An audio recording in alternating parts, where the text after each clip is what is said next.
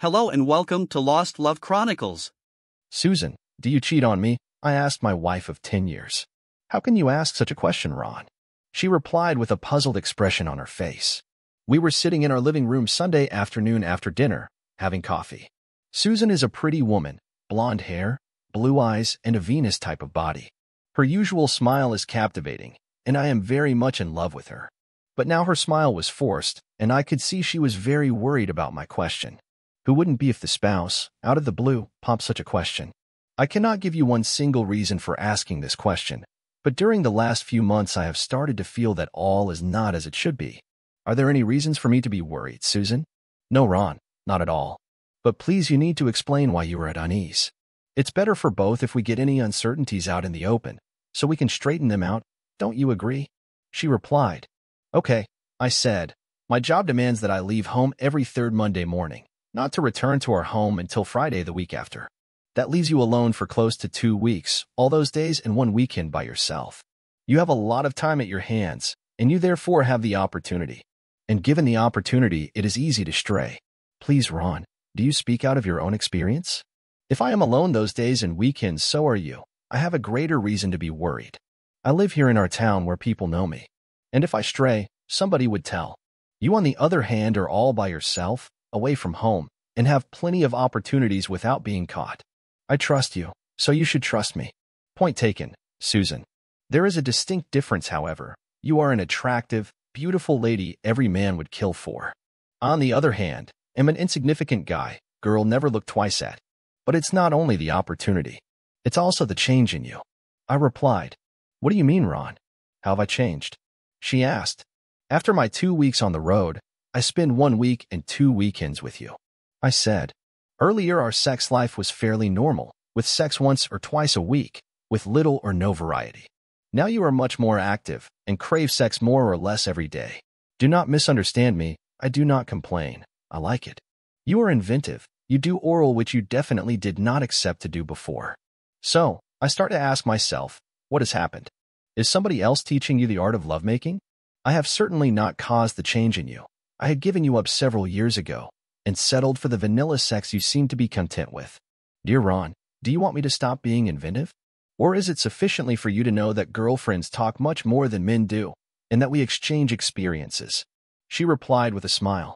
I am guilty of telling my friends about what you wanted and what I denied you. They called me a prude and convinced me it would be fun to be inventive in lovemaking. Is that such a bad thing? I have found out they were correct. It is fun, and I enjoy the turn our lovemaking has taken. Yes, I enjoy your inventive lovemaking. But if it had been only the opportunity and the increased sexual activity, I would not have been concerned. With all your time available, I find it strange that you do not have a lot of interest to occupy you. You don't have ambition to learn new things, taking courses, or do any job, even part-time. And then you seem to have extra money to spend on dresses and lingerie you never wear when we go out together. I just don't get it. I replied. Ron, you are not fair. I take care of the house and the children.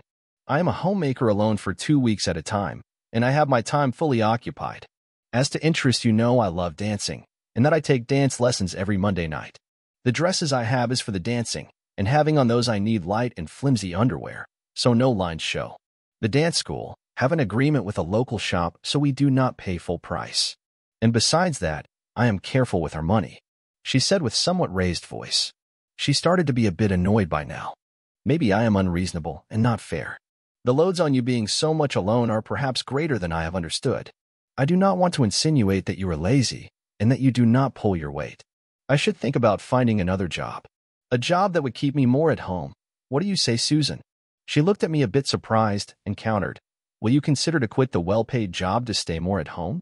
Yes, I said, but it will be less money, and we would have to cut some expenses. Would you accept to reduce our spending to a more modest level, Susan? If you insist, I will. But I admit I like our lifestyle. Our holidays abroad and skiing in the mountains. So, if you keep your job and trust me, I can cope at home. But it is your decision, Ron. Before we end this conversation, I have one last question for you. One of my friends have seen you on evenings at the convention hotel in evening dress, dancing and having fun with strange men.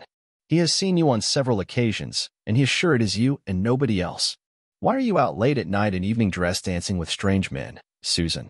I should have told you, but I have not considered it a big deal. As you know, I take dance lessons. It would be no surprise to you that there is less than 1 man to 4 women at the classes on Monday. We therefore have too little practice. At the same time, the hotel has a number of conventions, and most of them has a great unbalance between the sexes. Mostly too many men. The hotel management therefore often invite us to participate after the dinner, so that there can be dancing. We therefore have a lot of free and extra dancing practice to live bands, and I enjoy it. You never take me out dancing, so don't you dare put your foot down on this, Ron. All right, Susan, I can only trust you, as you trust me. If you found me cheating on you, what would you do? Accept my plea for forgiveness? I asked. I don't know, Ron. If it was a long and lasting affair, I would divorce you for sure. If it was a one-night affair, I don't know, I might. It depends about the circumstances, I guess. But you have no free ticket. Be sure of that, Ron. Keep your path clean or else. She replied with a devilish smile. End of discussion. This works both ways, I said, and without waiting for a response continued. Let's go to bed. In the bedroom, I undressed quickly, went to the bathroom and brushed my teeth and jumped to bed waiting for Susan. She as usual took her time, and when she undressed, she stripped like a professional stripper. She was very sensual and teased the whole time. She really put on a show, and she was good. Maybe too good, I thought for a moment. She had never acted like this before.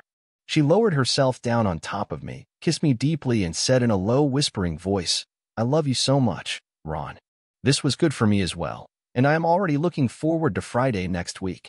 The night was full of raw passion. Entangled in each other, we drifted off to a blissful sleep. Next day on the road to new sales meetings, I was thinking about last evening and my conversation with Susan. Her answers seemed to be plausible and logic, but her lovemaking later at night gave me a nagging feeling she had an agenda she kept hidden from me.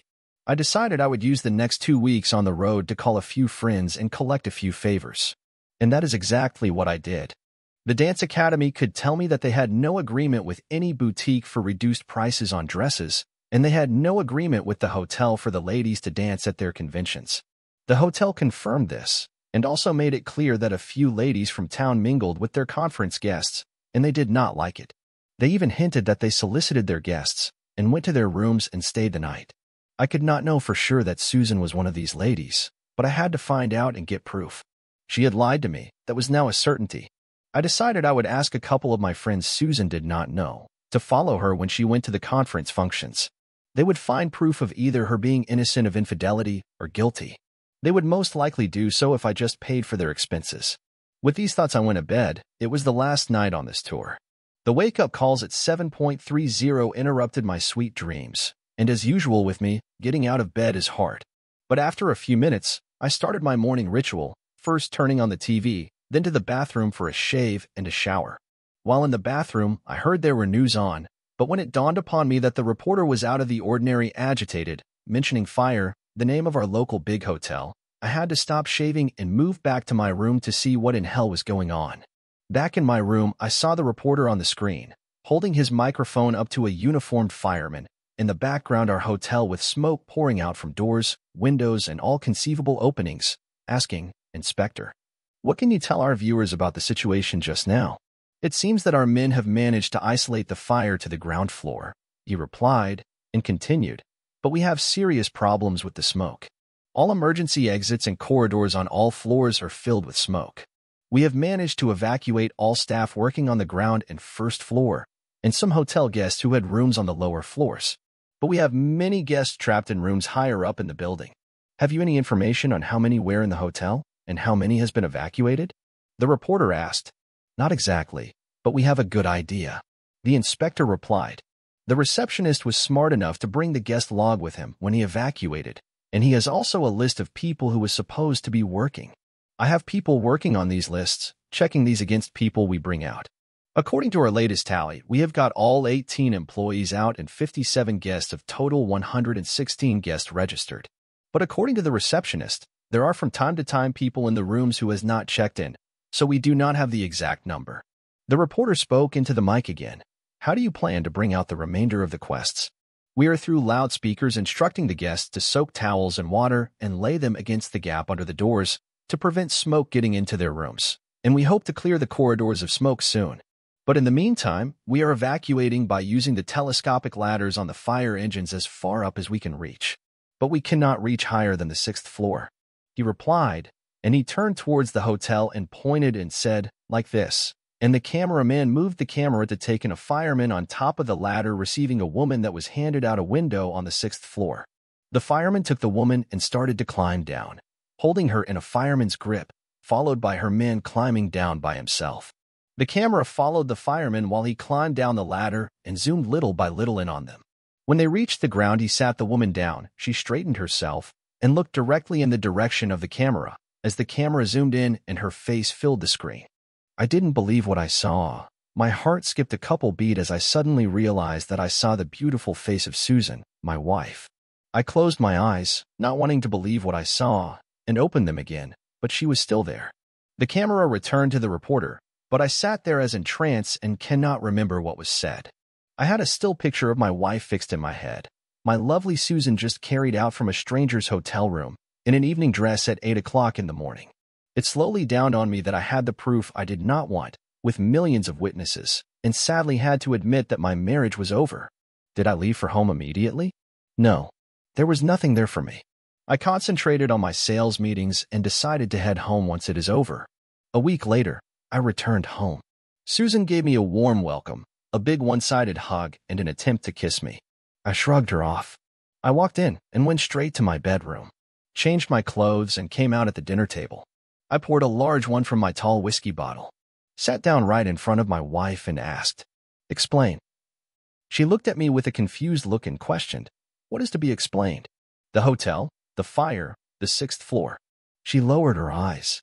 Was it just one time, or was it a long-term professional endeavor? Before you speak, the Dance Academy does not have any agreement with any boutique. The hotel does not involve itself in arranging women for their guests. In fact, they don't want them there. So, think of any other story that you have not cooked. I sipped my drink. She muttered, "I can explain." "I am all ears. Go ahead." I said, "Your salary was not enough." "Not enough for what?" "For food, for the bills, for your clothes." "Not enough for what?" "Okay, let's consider my salary is not enough. I am sorry to interrupt. Please continue." Tears started rolling down her face. "Your salary was not enough for me to wear good clothes, and I wanted to have the good things in life. So, you became a hooker. Simple, isn't it?" I added, "Imagine if I started thinking the same and became a hitman for hire. Will that be fine? How proud will my son be at his school? Hey, everyone, my dad is a hitman and mom a hooker. That would be some weird Hollywood movie family." I taunted her with a sinister smile. "Did you even consider the actual cost of your actions? Did you even think as to what will it cost in the long run? Did you even think what will your husband think of you? How will you present yourself as an ideal mother in front of your son? Let me answer that for you in case your throat is choked. You did not think. Does it mean you will get away with this? Let me answer that as well. No." I opened my bag and handed her the divorce papers. She started crying by now and was shaking. "I will do anything, please don't leave me. Punish me, but don't leave me," she cried. "You have already punished me for no fault of my own. You left me for money. You slept with other men. I don't even know how many times and how many men have slept with you. So, no, we cannot continue as husband and wife, not in this life. Besides, there are no free tickets. Now before I lose my shit and extract medieval justice on you, better pack your bag and leave. I have nothing else to discuss." I gave her no choice and made sure she leaves. The divorce was simple. She was branded as a cheating wife, but it was costly. I lost my house, half of my savings. Only good thing was that I was with my son. The court did not find her as a suitable and financially stable guardian and decided to give me the custody. Losing the house and the money did put a huge dent on my pocket, but not as large as what my ex-wife had put on my life.